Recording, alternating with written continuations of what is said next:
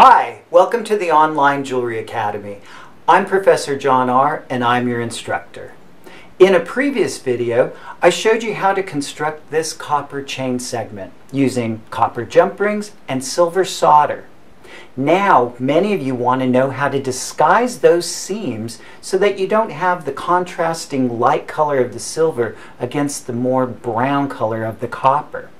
Well, you could send it off to a plater, and in another video, we take you on a field trip and a plater explains how that process takes place using electricity. In this video, I'm going to show you how to use a similar process that doesn't involve electricity. Now, this process has been around forever. Variations of this process were used by ancient mariners to coat iron nails with copper in order to prevent those nails from corroding quickly in seawater. This process uses a little bit of your spent pickle or used pickle that's saturated with copper sulfate. That's what turns it blue.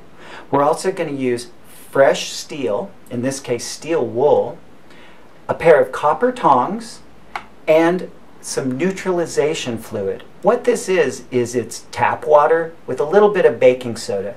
And you need this because you don't want to handle a piece directly out of your pickle pot. You could get a chemical burn. In addition to this, you also want to practice good safety habits and put on some eye protection just in case you splash any of the pickle solution into your face.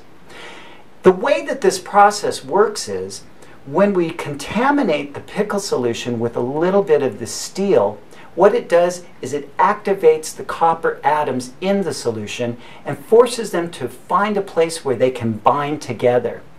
Luckily, many of them are going to find that place on the surface of your project. Let me show you how it's done.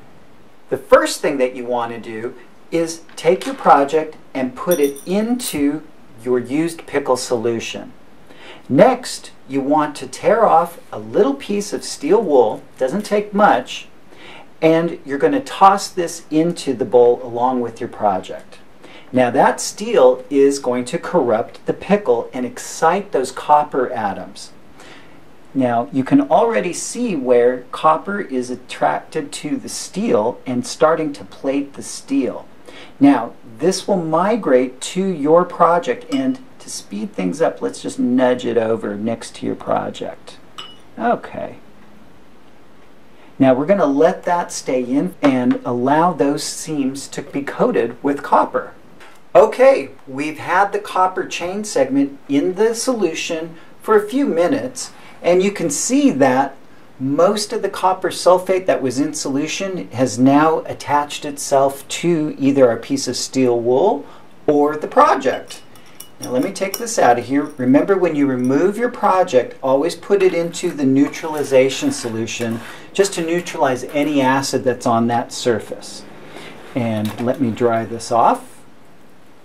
Now to finish this piece, what you can do is you can either brass brush over the coated surfaces, or you can put the piece in the tumbler. It's always best to tumble chain. Never take the chain to a buffing motor. And now, voila, look at that. All of the seams that were soldered shut with silver now blend and disappear. It looks like it's a copper chain 100%.